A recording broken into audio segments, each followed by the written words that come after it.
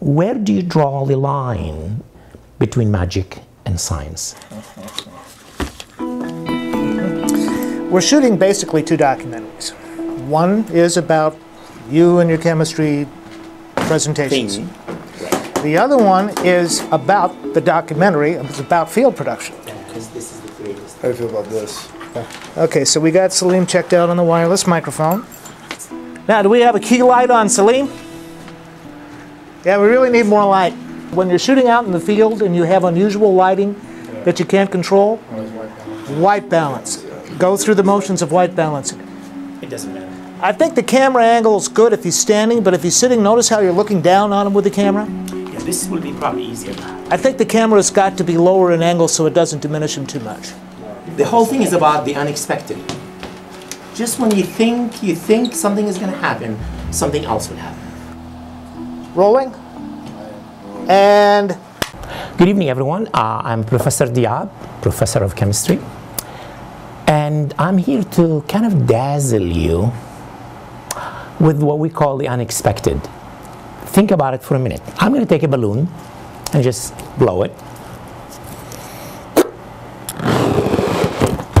By the way, it doesn't have to be red. And I am sure you know, just about everyone knows, that if I tie it up, it's going to stay blown. Real balloon. And if I take one of those skewers, quite sharp, what do you think would happen if I just puncture it? You know what's going to happen, right? Well, let's do that. I call that the expected. Well, let's do another balloon. I'm going to do a white one. If you can guess what I'm going to do, let me know, by the way. And I think some of you will. Some of you will say, okay, Dr. Diab, can you insert that skewer through the balloon without popping it? Some of you will be so skeptical they say no. Well, I say yes. Hocus pocus, hocus pocus, hocus. I have to do this. Let's try, let's try. It might fail, science fails once in a while. Oh, I got one in. See if I can get it through the other side. Oh boy. Oh. I need you to clap for me if I do it. Cool. I call that the unexpected, ladies and gentlemen. The unexpected. Why? Well, I'll let you think about it and maybe we'll explain it later on. And I'll come back to it. I'll call it the magic of science. Because quite often, you know, we distinguish science from magic. Science has a little drier sense to it. You know, you start with a hypothesis, then you go out and collect some data, and then you make observations, you go to the laboratory, do some testing, and create theories, because Karl Popper said when we create theories, we'd have to find a way of punching holes in them. Punching holes in theories, therefore, we can modify them. Well, that's what science is. Well, is that magical? Is this really what magic is?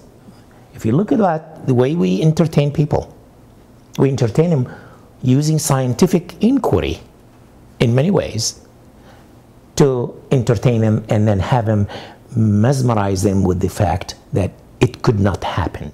How can you insert a skewer inside this balloon today without popping it? So it becomes a question of where do you draw the line? And that's for us to decide between magic and science. Let's do something really cool for you. I have a container, just glass.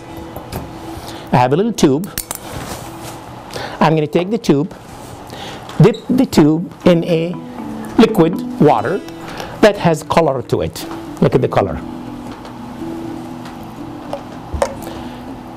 Take some out, and you can see the liquid is on the tip of this little tubing. Seal it.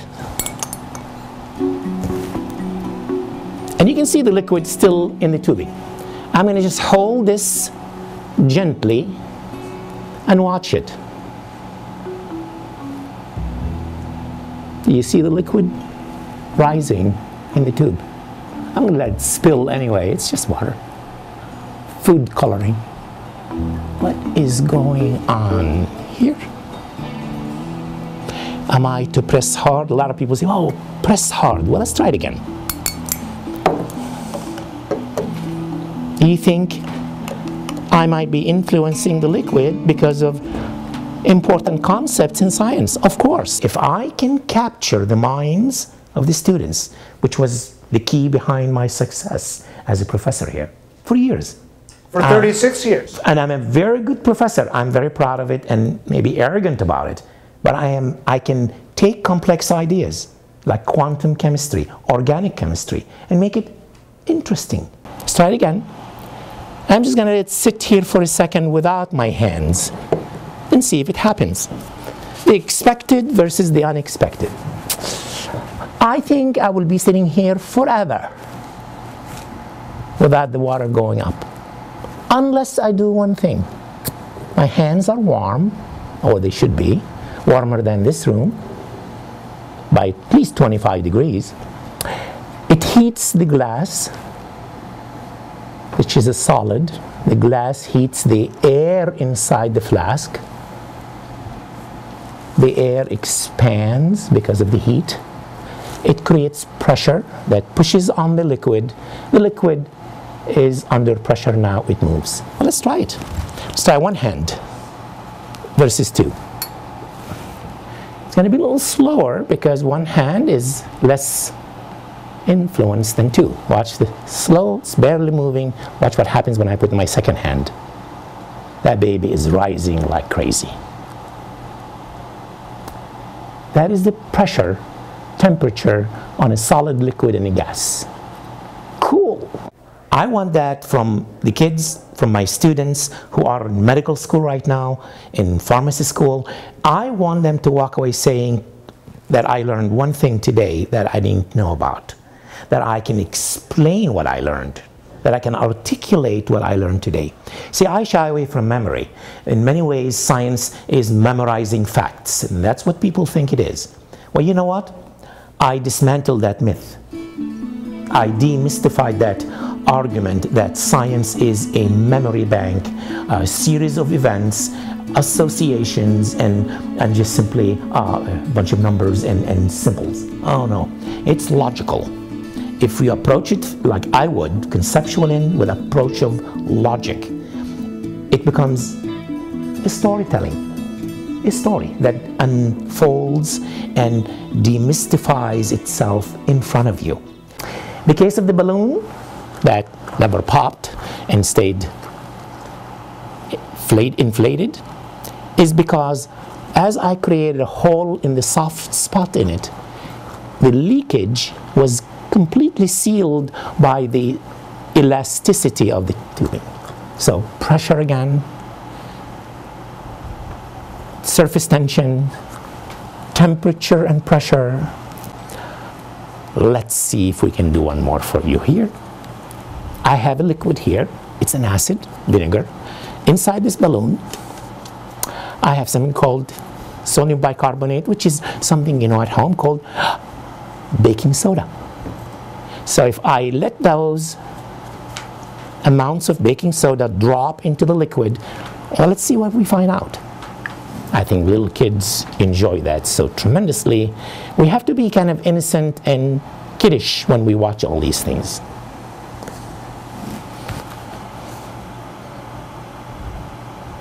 Some gas is being produced, obviously carbon dioxide, very safe gas, and it's reacting within the jar. You can see the bubbling effect, and you can see the balloon being blown up, and I think it continues until all the CO2 or gas evolves.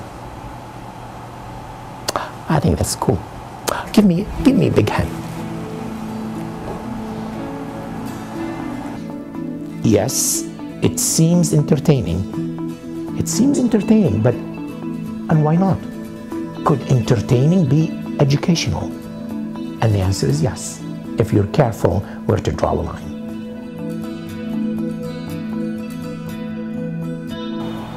Oh, let's pause for a minute and look at this sheet of paper. When you do forensics, you create latent fingerprint. Well, there's something on this sheet that you don't really see, but if I take a little bit of this, we'll call it a chemical, and just spray it. If I open it, that would help. If I open it, that would truly help. And I'm having trouble, as science will. Okay, well, I think my pump is, oh, it's working. You saw that? It's working. Let me go back to where I started, please. There's nothing here, or you think there is nothing there, but there is.